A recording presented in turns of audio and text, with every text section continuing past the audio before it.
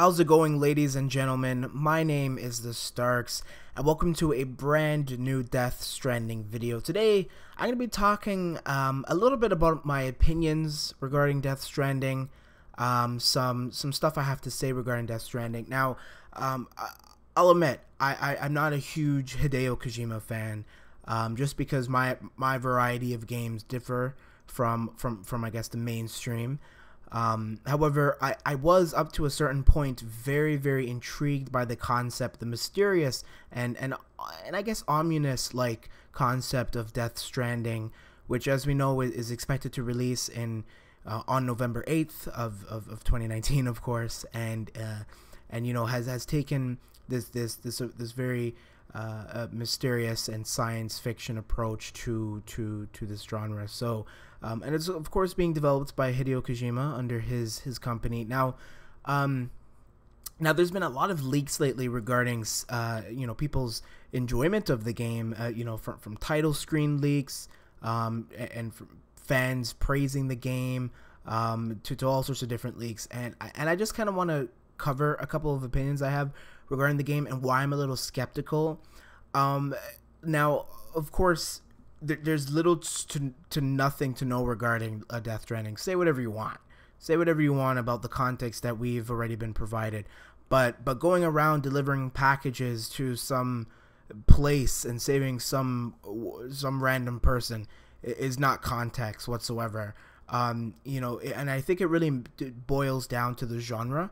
Of course, this is more of like a science fiction, and to Kojima, it's this new type of genre called Stranding, which just sounds ridiculous. It's very unique, but in my opinion, sort of ridiculous at the same time, because again, there's been barely any substantive amount of content, or sorry, pardon me, context regarding Death Stranding, and based off of that fact, I'm beyond skeptical regarding Death Stranding and what it might have to offer. Firstly, I remember making a video regarding some of the special editions, and you know, even so, like some of the content in those, like for instance the collector's edition, and I know this isn't about the game, but let's just be a little blunt here, you know, offering what I would consider pretty cheap items in what's supposed to be a decent collector's edition. Now, I know I was pretty excited about this a couple months ago, and I still am very excited about Death Stranding. It's doing something different, possibly innovative, and quite new. And you know, I'm not totally blinded by the fact that Death Stranding is unique by its own right and is interesting and intriguing, but that doesn't, you know, take away from the fact that we know little to nothing about the game, which to me is a little worrying, because, you know, while there's been apparent leaks about people really enjoying the game, you know, that's their subjective experience, and I don't think that will be 110% reflective of what the general audience, the general sum of the consumers of games and what would be Death Stranding are gonna have the same opinions or thought. And maybe so, who knows, really. I'm not predicting any numbers here. Quite frankly, I don't really care about the numbers necessarily.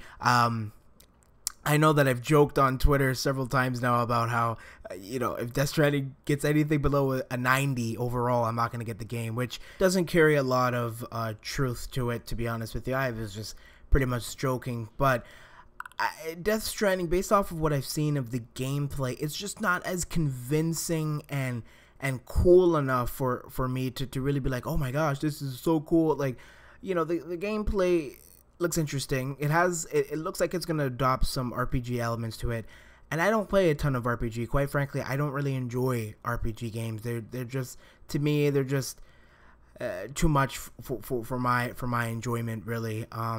And especially the combat in particular with Death Stranding looked quite sticky. It just didn't look as smooth as I thought it was gonna be. And then of course the lack of story context just adds another level of skepticism to the overall picture that I have for Death Stranding. Now I'm gonna be, you know, I am interested in this game. I'm not saying that I'm not. It's just I'm a little worried. I'm a little skeptical. And and I obviously hope that it pays off well. I hope that it does well.